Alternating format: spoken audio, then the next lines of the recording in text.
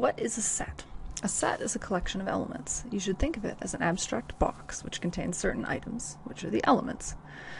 Mathematically, we write curly braces to indicate the box. Our example set will have two elements, a cat and a sock. Think of it as a box containing a cat and a sock. That's it. That's the idea of a set.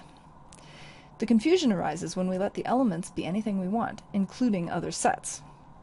Let's suppose we add a third element. This element will be a set containing a slug. Think of this as putting a smaller box into our bigger box. The smaller box contains a slug. Now our set has three elements, a cat, a sock, and a boxed slug.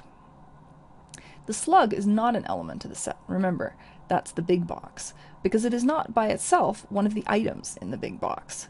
What's in the big box is a smaller box, and the slug, mathematically speaking, is in the smaller box, not the bigger one. Now, let's make it a bit more complex. Let's suppose the third element of our set is a box containing a slug and a bicycle wheel. The original set still has exactly three elements, the cat, the sock, and the little box. It may help to think of the little box as a package from your strange aunt. If you open it, you'll know it contains a slug and a bicycle wheel, your bizarre birthday present. But if you leave it closed, it's more evident that, mathematically speaking, our big box still has exactly three things in it, a cat, a sock, and a smaller box.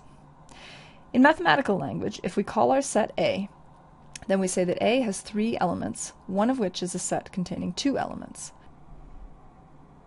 The elements are a cat, a sock, and a smaller set containing a slug and a bicycle wheel.